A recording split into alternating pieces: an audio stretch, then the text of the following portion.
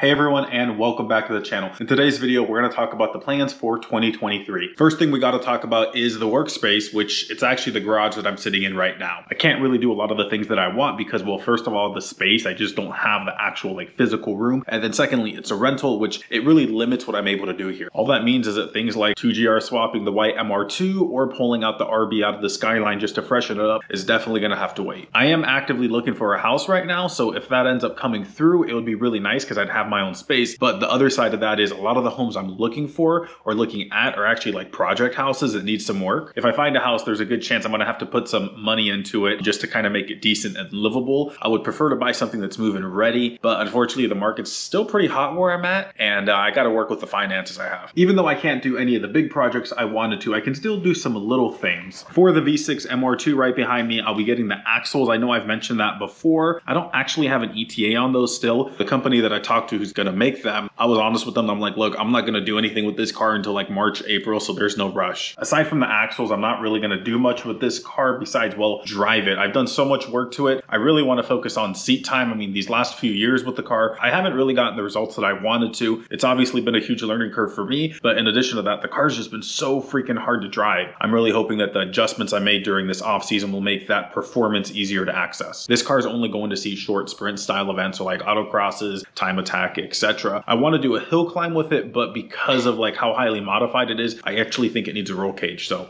I need to double check the rule book and go from there. Now onto the white MR2. That car has actually been really good and reliable. There are two things I plan on doing to it. Number one is actually I got top hats for the car. I'll make a video when I install those. I only got them because they were on sale. It's something that I was going to do before, but I just never got around to it. Then when I saw they were 50 bucks off, I was like, why not? The second thing I have to do to the car is actually repair the tack. I meant to do that this winter, but I just never got around to it. It hasn't really been a priority for me. After getting those two things knocked out in the car, my plan is to actually try to do some track days with the car again. Since that last track day I did like literally a year and a half ago in the car, which didn't end the best because the car overheated. I've gone through everything and it's been fantastic, you know, upgraded the radiator, all that good stuff. I am still a little bit nervous, but I figured with all the driving it's done, it really hasn't had any issues. And on top of that, I mean, I took the car on a 1,000-mile road trip and it was totally fine. Now onto the Skyline. The plan is just to clean up a lot of the small mechanical things. We do want to pull the engine out, but considering like the workspace situation, we're really not in a place to do that. Parts are still coming for that car. As recently as a couple days ago, some new things came in like filters. We're going to get some brackets, and